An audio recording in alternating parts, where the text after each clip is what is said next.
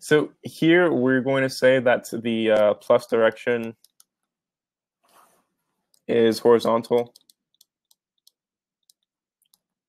to the right.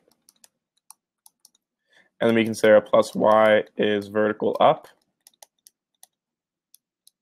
We know this would be for part A. We know that the magnitude of the applied force is 100 newtons, and so we can say that the x component of this force, which in the textbook is denoted as F sub h. F sub h simply means the horizontal force, so h just stands for horizontal.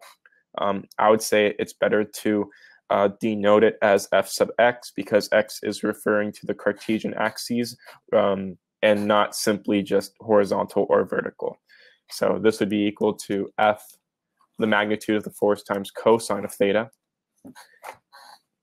And we know that this is going to be 100 newtons because the entire force in this case would be in the x direction. So here we can say that there is no vertical acceleration. So we can apply Newton's second law for part B and say that Fn plus force in the y direction would equal mg.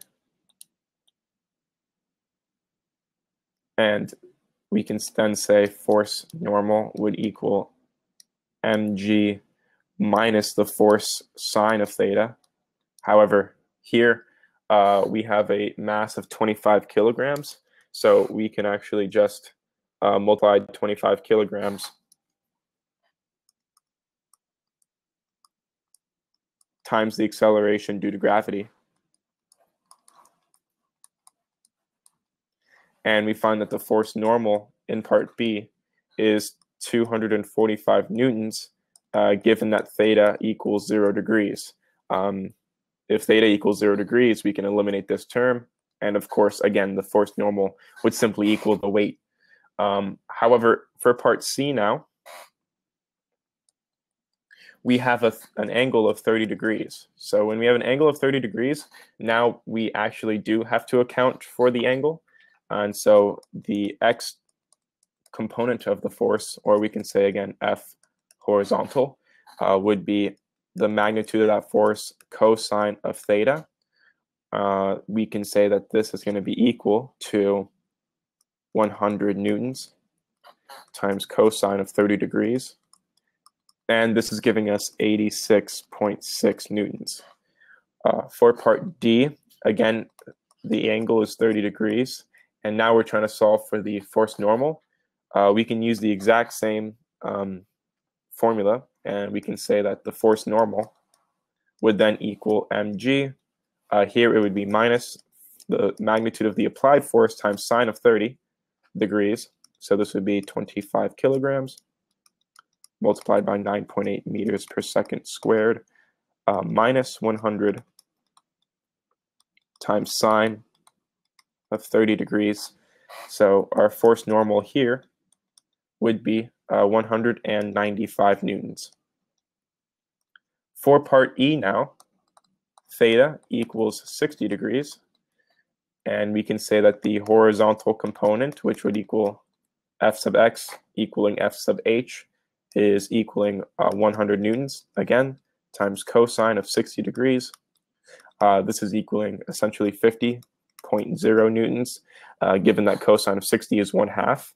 And for part F, the force normal would be equal to mg minus F sine of theta. Again, we're using the exact same relationship. So 25 kilograms multiplied by 9.8 meters per second squared, minus 100 newtons times sine of 30 degrees. So here, our force normal equals 158 newtons. Now, for part G, we need to find the condition for the chair to slide.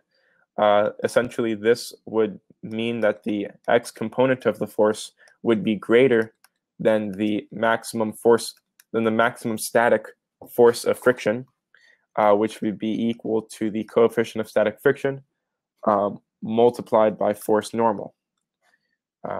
We know that here the coefficient of static friction would equal 0.42, and for theta equaling 0 degrees, we have that the force in the x direction would equal 100 newtons.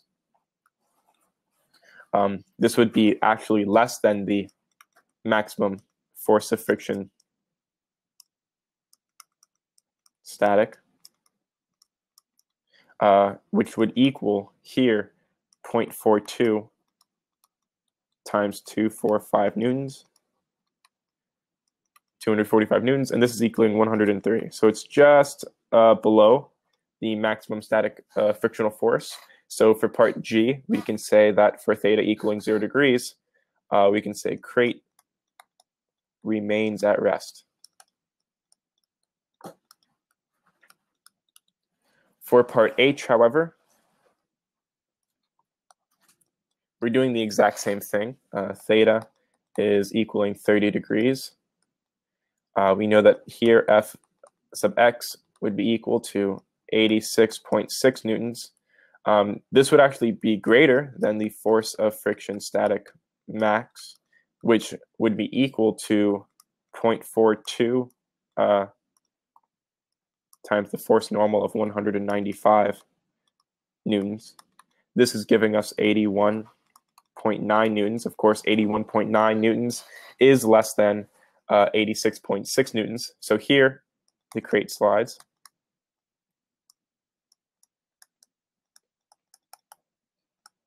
And then for I, we know that theta equals 60 degrees. And we can say that here, and this is going to be less than the force of friction static max, which would be equal to, again, the coefficient of static friction, 0.42, multiplied by 158 newtons. This would equal 66.4 newtons. 66.4 newtons is, of course, larger than 50 newtons. So here, crate remains at rest.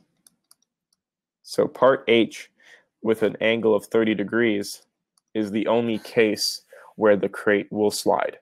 That is the end of the solution. Thank you for watching.